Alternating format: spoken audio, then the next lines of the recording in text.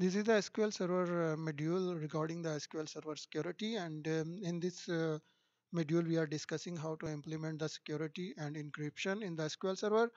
In the last video we have discussed about the browser service. We discussed how the clients are connecting to the instances installed on a machine using the browser service.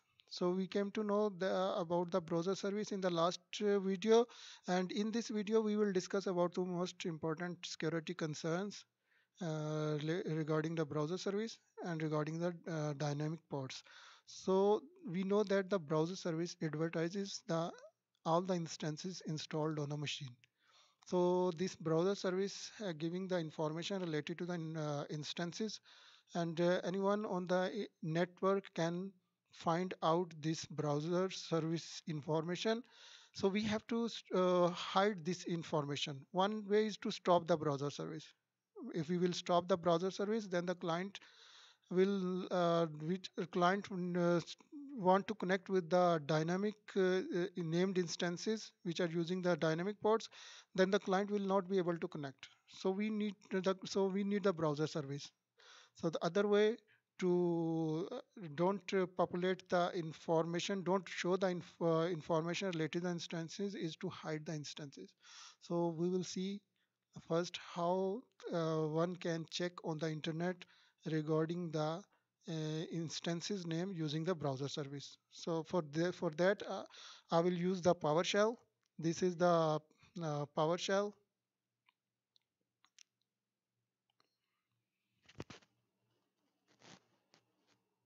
So this is a Windows PowerShell. Here first I will use the command get service SQL browser, and it will show me that the browser service is running or not. So I have written this command and I will just press the enter key, and this it's showing me that a browser service is running on this machine.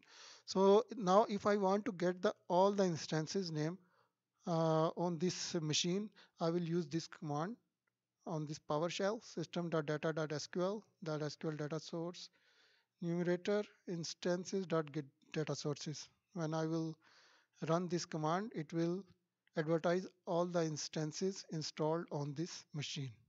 So there are 1, 2, 3, 4, 5, 6 instances on this machine, and it's the instance name is coming, and the clustering information and the versions information is coming.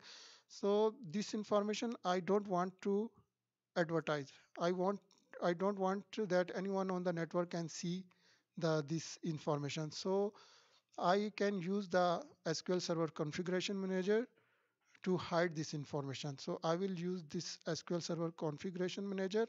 Here I have the all the this uh, installed instances, and this is the network configuration. So the instance which I want to hide, suppose I will hide this SQL Server 2017. So I will go into the this protocol properties.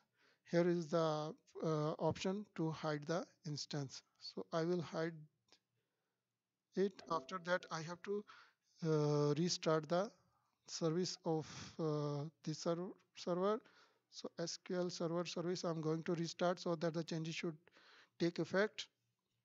And after that, I will check again that the browser service still advertising or not. So this service is restarting. It's taking some time. So service is restarted. I will use the PowerShell again to check the information.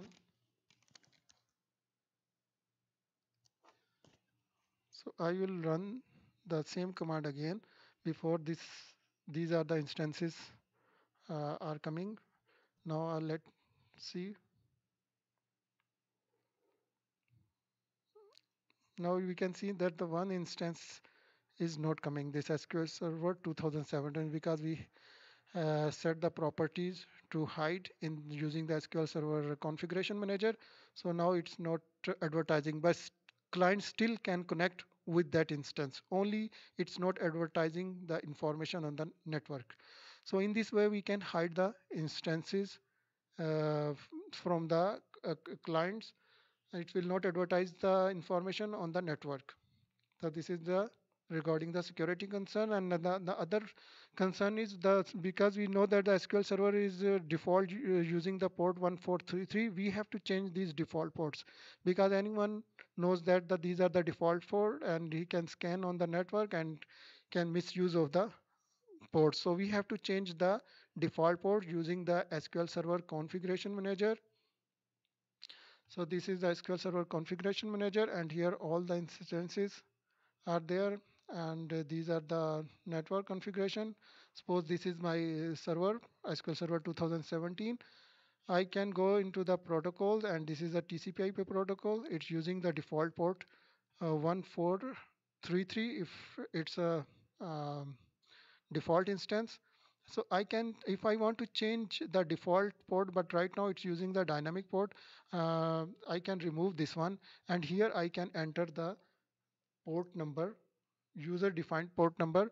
So now when the one client need to connect, for in the connection string we have to write this port number. So this is the fixed port number, and by using these options, IP addresses, IP all, here we can fix the port. And this is another point for regarding the SQL Server security concerns. We should not have to use the default port.